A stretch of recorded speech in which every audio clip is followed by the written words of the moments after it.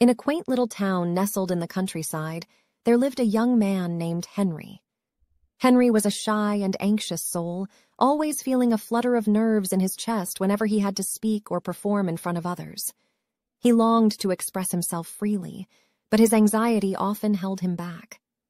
One day, while taking a stroll in the local park, Henry came across an old, dilapidated birdhouse tucked away in a secluded corner. Intrigued, he felt a sudden urge to fix it up and make it habitable again. With his hands trembling slightly, Henry gathered his tools and got to work, pouring his heart into each nail and screw. As he worked, Henry noticed the birds that frequented the park.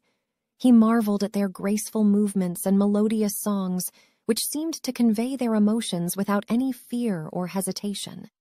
Inspired, Henry began to hum along with the birds, finding solace in their melodies.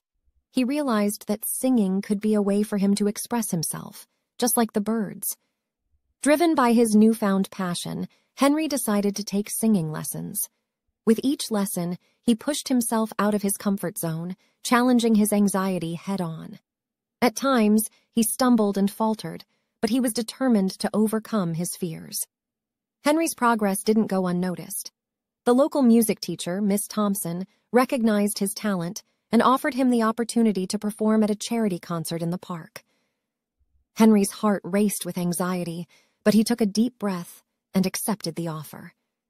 As the day of the concert arrived, Henry stood on the stage, his palms sweaty and his heart pounding. He closed his eyes, remembering the birds' melodies in the park, and began to sing. At first, his voice quivered, but as he sang, he felt a sense of liberation. The audience was captivated by Henry's soulful voice. His performance was met with thunderous applause and tears of joy. In that moment, Henry realized that he had overcome his anxiety and found his voice through singing. From that day on, Henry's confidence grew, and he continued to share his gift of music with others. He performed at local events, spreading joy and inspiration through his songs. He also volunteered at the park, taking care of the birdhouse that had changed his life. Over time, Henry's talent as a singer blossomed, and he gained recognition beyond his little town.